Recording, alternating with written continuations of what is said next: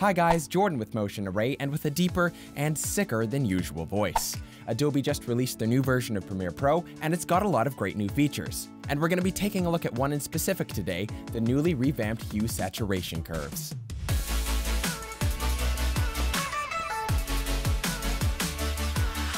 So, in the old version of Premiere Pro, you had your hue saturation curve, which was this circle, which could be used to influence specific colors and their saturation.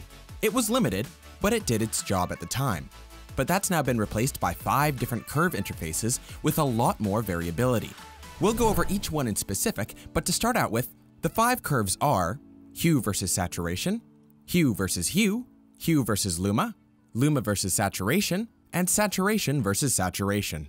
So let's start with the first one, hue versus saturation. This first parameter is essentially the exact same as the circular hue saturation curve in previous versions, only in a more graphical form. Basically, the purpose of this curve is to designate a particular color range and isolate its saturation either to be more or less intense. Let's show you with an example. Here you can see that I have a normal shot of myself in front of a somewhat blue background. And the background has somewhat of a consistent color, but it's far from being perfectly uniform. In order to isolate this color, you can either estimate where this color would fall along the graph here, from left to right, or you can use the eyedropper tool here and select a segment to then have it automatically indicated along your curve. Using this method, you should see 3 dots appear. The center one is the specific color that you've selected, while the 2 other keyframes on either side act as boundaries for your changes not to go beyond. Raising this value here will increase the saturation of this specific color value the more you raise it up. And inversely, if you drop it down, it'll desaturate that particular color. And you can see a visual readout of this in the vertical direction. No saturation at the bottom, and lots of saturation at the top. You can also see that the shape of the graph underneath is more of a bell curve. This particular section is experiencing the full increase of saturation, while the other colors that are within this range, that aren't exactly the same hue, will experience less intense of a saturation increase. This helps to give more of a natural gradation to your modifications. If we made the boundaries really skinny, you'd see something more like this. But conversely, we can also make our boundaries much wider, decreasing the chances of harsh pixelation and poor-looking color changes. So I think that you can start to see how these curves are more or less used, but there are more specifics that pertain to the rest of the individual graphs. The next one is hue versus hue. This graph works just like the last one, except instead of lifting the graph up or down to change saturation, this changes the color hues that are in your image. Raising or lowering the whole graph will shift the entire color spectrum of your video. But you can isolate a really specific hue and change that color alone. Let's try it out again, with the background behind me here again. I can take the eyedropper tool here and make a selection to see where on the graph this particular blue color falls. Next, I notice that there's not really a lot of other blue at all in the shot. So I can widen the barriers here and make a much more slow and healthy gradient to my color changes. Now when we lift up the center marker here, we can see that the blue color is the only thing that's changing. You can see how well this tool does at isolating a particular color. And if you hold the shift button, you can see that our movements are locked to the vertical direction. If you have your color locked in and don't want to move it left or right at all, this can really help. You can also probably think of a few different uses for this particular effect.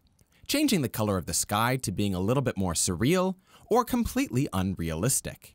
Or just using it to make the green summer landscape look a little bit more like the orange color of fall. This is my personal favorite curve, and I'm happy that it's finally come to Premiere Pro. Okay, next up we have hue versus Luma. And this graph works exactly like the other 2 before it, except instead of changing the specific hue or saturation of elements in your footage, it changes the brightness of elements with specific colors. You can isolate a particular section of your footage based on its color. And then you can tell that particular range of colors to either be more bright and luminous, or to be much darker. This tool you might not find yourself using too often, but when you need to adjust for some troublesome colors that are either distracting or not in line with the rest of your footage exposure, it can be an invaluable tool.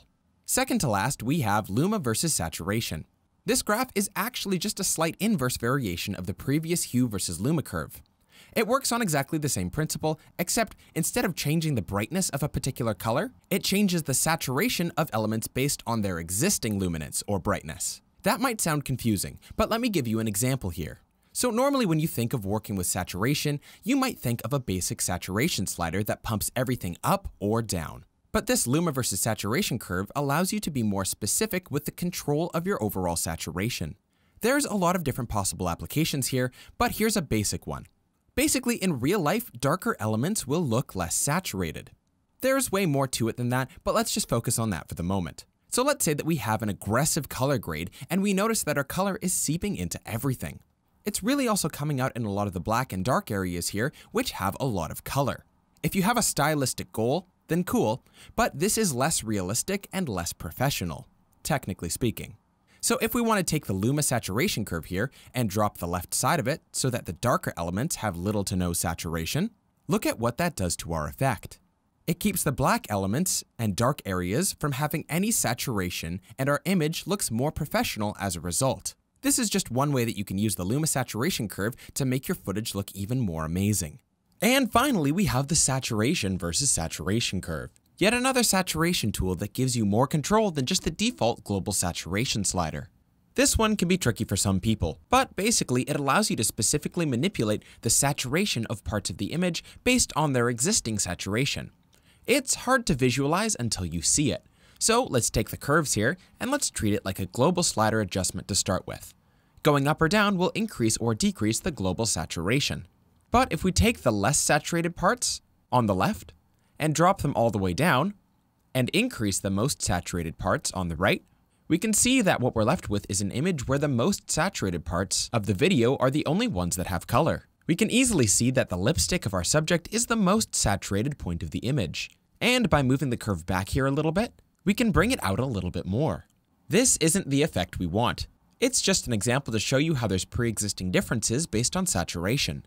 If we increase the saturation of everything, there's a possibility that some elements in specific will look too saturated, even if the rest of the levels of the image look nice. So one way to use this curve would be to give a more even look to your saturation increase. By prioritizing elements that have less saturation to begin with, you can give a more even look to your footage. And guys, that's just been a brief run through of the new hue saturation curves for Premiere Pro. I hope you found this video helpful. If you did, feel free to check out all of our other tutorials right here at motionarray.com. Thanks so much for watching, and I can't wait to see you in the next video.